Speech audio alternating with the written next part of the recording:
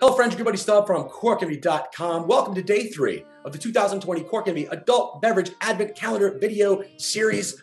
Ooh, I'm super thirsty today, so I'm gonna open up my box here and pull out, oh, it feels like a wine.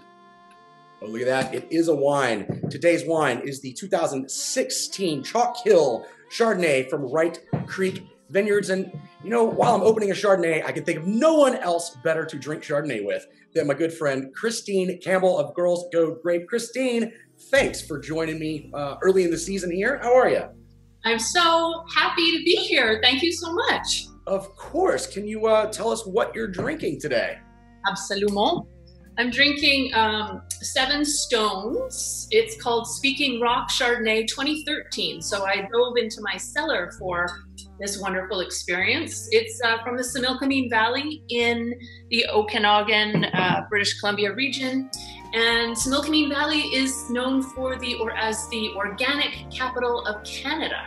So I thought, this is not an organic wine, but I love the valley and haven't tried it yet, haven't gone in. Well, let's do it. Cheers. Cheers. I don't know where you are. Oh, wow. On mine, I'm definitely getting some lemon zest. I got the some citrus on the nose of that a little bit, but I'm definitely getting like lemon, almost lemon meringue on this. It's got a nice creamy mouthfeel. It's not over oaked and buttery though when I say creamy. That confuses a lot of people. Maybe because I believe they batonage this wine. If for anybody, you want to explain what that is, Christine? It's Lee's stirring. It's stirring. It's just stirring. It's a fancy way to say stirring. Yeah, so when you're aging Chardonnay, all of the lees or the dead yeast cells after fermentation will drop to the bottom of that barrel. And when you do the batonage or stir it up, you get this, generally you're gonna get a silkier, kind of more creamy or bigger in your mouth wine, right? Yes, it adds to the texture. Yes. Great. And it's especially used with Chardonnay. Well, yes, and yes. Red wine, but yes. Yes. Yeah. Oh. Look at this. Oh. What a surprise. Oh my gosh. Christine, I love your shirt, so I decided I would wear the same shirt. Well, not the exact same shirt, but it's close. I love that you're wearing it. Thank you. This cool. wine is pretty amazing. This is 2013, so the color is like beautiful gold, and wow, we've got age, we've got those secondary notes happening, the almonds, the hazelnuts, kind of more like the like a lemon curd and like an apple pie almost. So it's got the butter, it's got oak. This specific winery is so cool. They have a cave buried 7 feet underneath their property, and so they do all of their aging down there. And he's George Hansen, amazing barrel, very particular about his barrel selection. So this is Oh, awesome. I just wish I could be sharing it with you. I know. I was thinking the same thing about this wine here.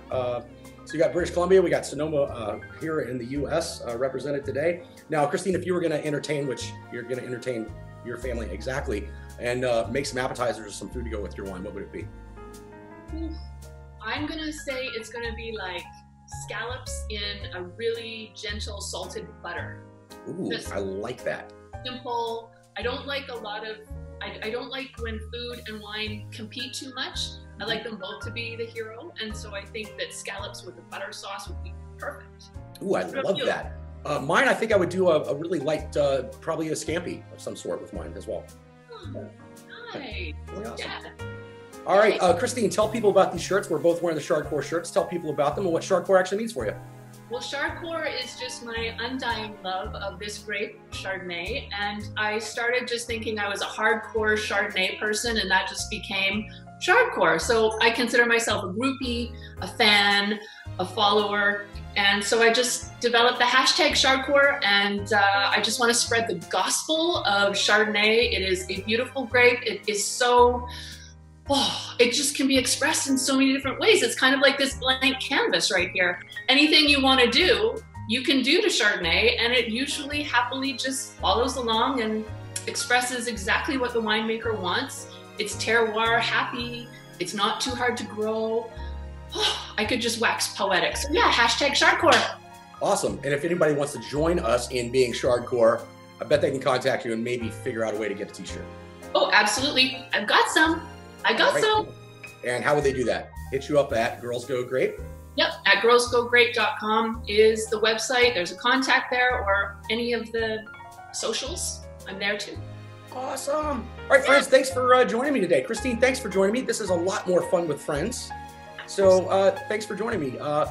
Friends, it's day 3. Tomorrow's day 4. We're going to keep going. And until next time, be nice, be safe, and be happy. Cheers. Cheers.